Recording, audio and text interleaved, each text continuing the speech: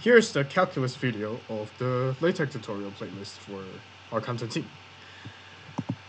Calculus is very useful. I don't know what better way to start this video with. Anyways, before I go through the calculus tutorial, there's a few organization tricks in LaTeX that I'd like to talk about, especially for large LaTeX projects like this.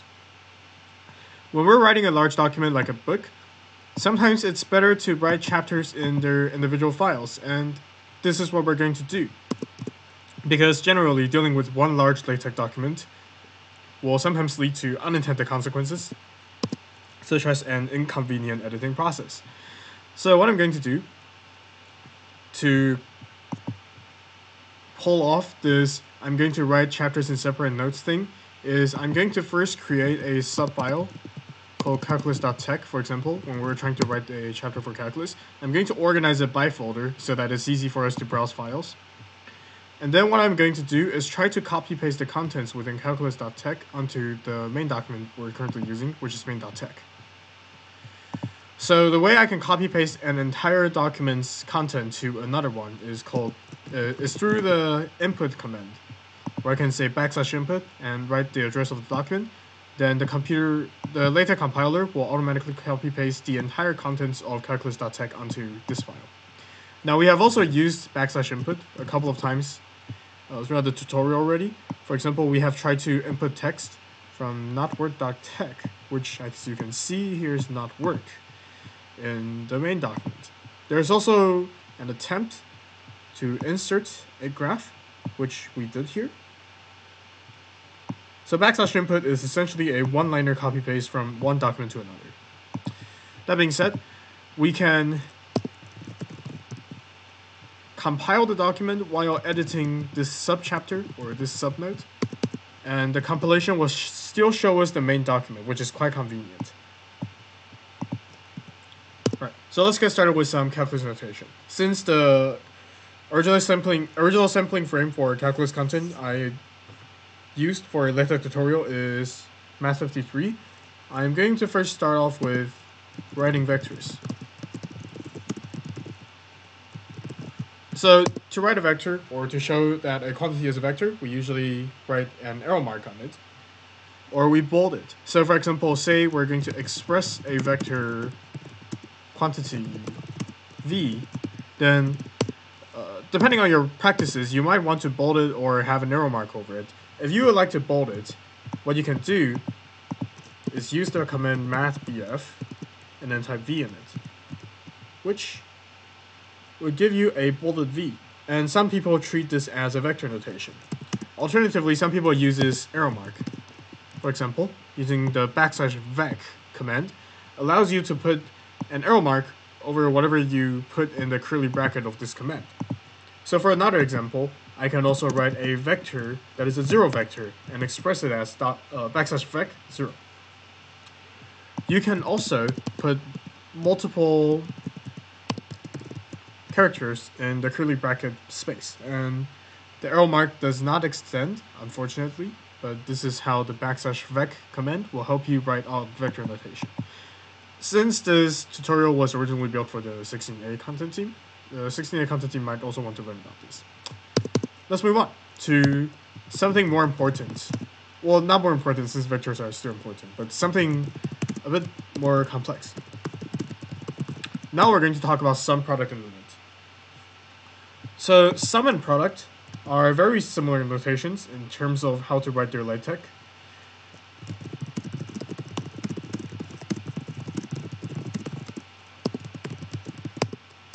So let me show you a few ways to write out sums and products. Again, we're using the multi-line option here for \item so that we can have a easier way to edit a bullet point that has a longer content. So first of all, you can write sum and product without bounds as general expressions. So for example, I can say \sum, which stands for summation, as you can see here. And I can write whatever I want to sum, for example, x squared. And I can also do the same thing for product, which is called \prod, as you see here. If we compile the file, we'll see general summation notation and general product notation without bounds. Now, what if we want a lower bound and a higher bound? Then what we can do is write subscripts first and then superscript later for the sum and product notation. For example, if I want to sum for x from 1 to 5, I can write like this. You can do the same thing for prod. Remember that multi-character exponents should still be embraced by a curly bracket. If we do so, lower and upper bound version of sum and product is as shown here. There are also situations where you don't really need a lower bound or an upper bound, but you just need to show that you're summing over the elements of some set. In that case, we delete the exponent here. Say I'm trying to sum over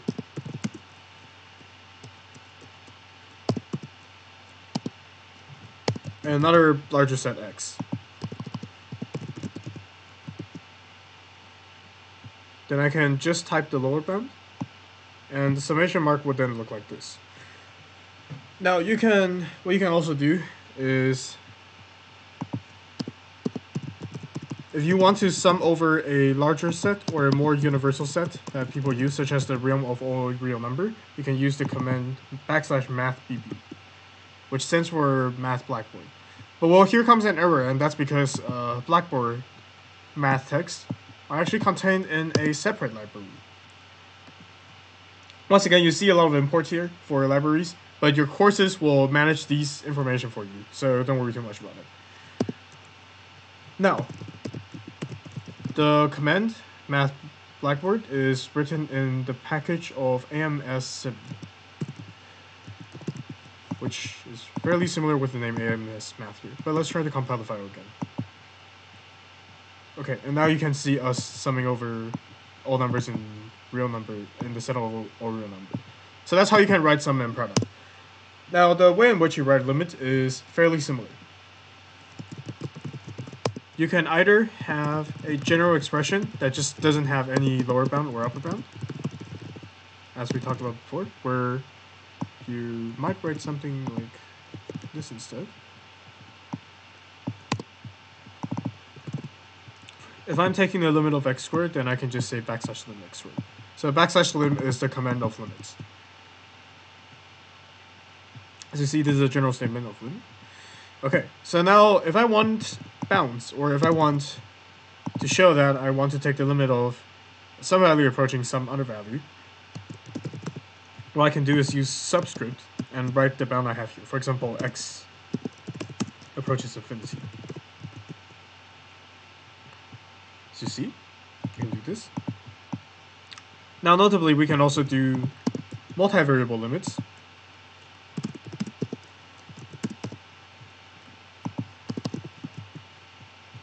With a very similar fashion.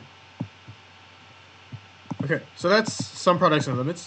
Let's move on to derivatives and partial derivatives, which have a fair amount of ways to be expressed in LaTeX, but we'll go over some simpler ones for the sake of writing.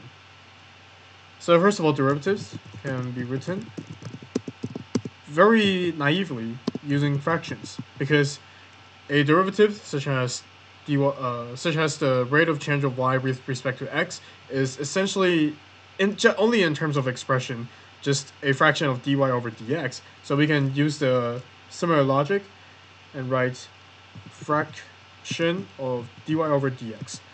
And this d is going to be italicized because it's in math mode. So what we can do is also say math rm of d. So we can deal with a d that is not diagonal, but rather straight. Let me show you what I mean. This is the expression of derivative we get if we use math rm.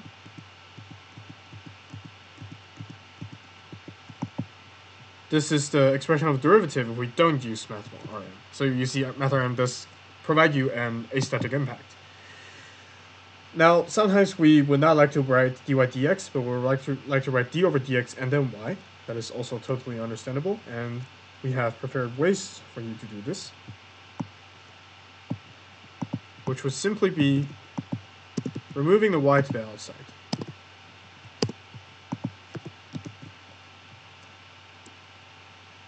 Okay, so that is pretty understandable, I guess. And sometimes we'll also have like second order derivatives. So what we can do is something very similar to what we have done before. For example, if I'm trying to take the second order derivative of y with respect to x, it's equivalently d squared over dx squared and then of y, right? So in terms of notation, this works. Once again, derivatives are not fractions, but LaTeX happens to be able to express them in forms of fractions, so we'll still use the fraction command. There is also another more elegant command that comes with a separate package to help you automate this process. This package is called physics.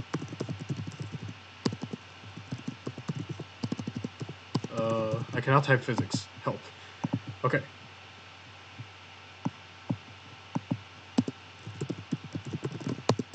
If you want to type derivatives with less effort, you can use the \dv command.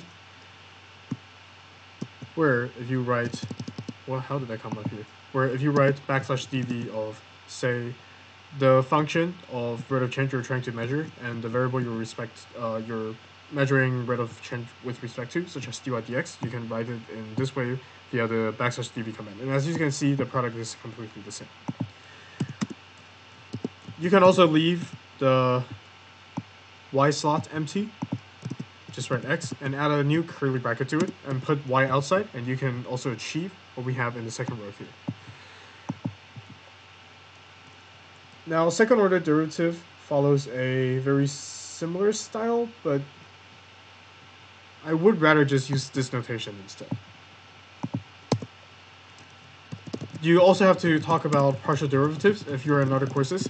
So here's but the way you write partial derivatives is very similar to how you write derivatives themselves. For example, if I want to take the partial derivative of y with respect to x, I would write it this way.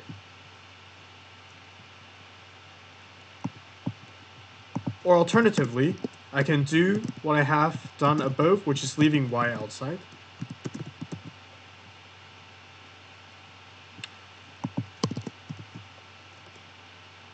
Which will look something like this.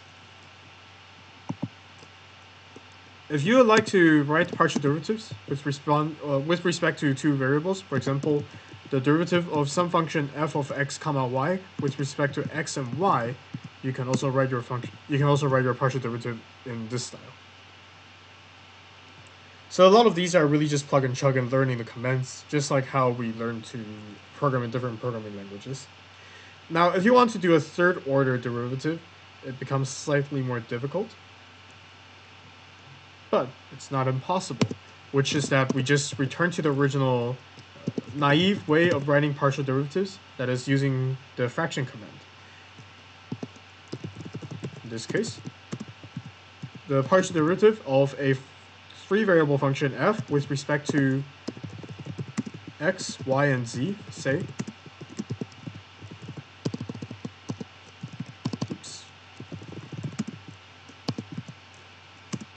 can be written with the fraction command rather naively, but it works out.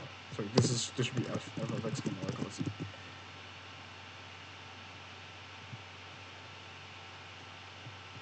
So that's all about partial derivatives that I have to talk about. And last but not least, you can also go to integration, which is another core part of calculus. The way you write integration is very, very similar to the way you write sum and product, since they are all notations with upper bound and lower bounds and some context. But in integration, we also concern a vertical bar notation that looks something like what I'm going to type here. For example, if I'm trying to get the difference, some value like this, let me show you what I mean by a vertical bar notation. So this is what I mean by vertical bar notation, which happens at the final steps of doing integrations. And this is how we can type up a vertical bar notation. Let me try to analyze the symbols here. So this is the integrated result of an expression that we're supposed to, for example, maybe integrate. For example, find the difference of between its upper and lower bound. This backslash bigger symbol makes your vertical bar bigger, or else you're going to be dealing with a way smaller vertical bar, and these will look very crowded. And then I use a subscript such that I can put x equals 1 as my lower bound in the subscript form, and then I put superscript so I can put my higher bound of the integration. Now, this notation also works with brackets, in case that's your thing. And it works in a fairly similar way. I just need to add a subscript and a superscript to the last bracket, as you can see here. But you can also see that these brackets are a bit too small for things to look aesthetic. So I can also increase the size of the bracket, like this, so it looks less crowded. Okay, now let's talk about integration. So writing integrals in LaTeX is very similar to writing sum and product once again. Let me write a basic integral for you, which follows the command of \int. I will write a general expression first, which just means not adding any lower bound or upper bound. It looks something like this. If I want to add a lower bound, I can just write a subscript. Let me try to integrate x squared from -infinity to some unknown value. And I can write something to the expression of this, where I just add a subscript to the int operator. If I want to add an upper bound, all I need to do is to add a superscript to it, to the integral notation. So as you can see, this is how we can write out single integrals. We can also write out iterated integrals with a slightly more complex way. But the general key of iterated integrals, where both integrals have bound, is just to write two integrals in a series. Which I mean by doing this. By putting integral symbols to themselves, next to each of themselves, and then I write the integrand here, and then finally I end my integrations expression with dy dx. Then here is my iterated integral that I can work with. Now granted, you can also use \math_rmd so that this looks slightly prettier. Like this. It is still slightly crowded, but you can also use a \ here for space, as you can see here. Or you can just add a parentheses as well. Either way works out. There's a lot of ways to write integrated integrals in a beautiful way. If we would like to integrate not through a region of known bounds, but just through a general region called R, what we can do instead is to use the command IINT, which stands for double integral operator. Now, if you use the double integral operator, you will not be able to write out the individual bounds, which is why in the iterated integral here, we use two int symbols instead. So if you like to express the result of an integral integrating over a region R, then you can also write this, and then I'm just going to write f of x, f of maybe r comma theta here, and then you can still write dr d theta to end off your integration process. Now, I can also do something that has a triple integral, which uses the command \iiint. I know, very intuitive. And maybe our function will also have a third variable, which I'm going to add here for fuzzies. So in this way, you will see a triple integral. You'll see a triple integral iterated through another region R. Here I can actually say iterated through a solid S. So these are the general notations that you will probably like to know for calculus when you're trying to write calculus in LaTeX. I don't think you'll need to know how to write double integral and triple integral unless you're in a course that would benefit from knowing iterated integrals, such as Comp Sci 70. But you might also want to use LaTeX on your own time, so here I still put it in the tutorial. So these are the calculus section, and now we'll move on to linear algebra.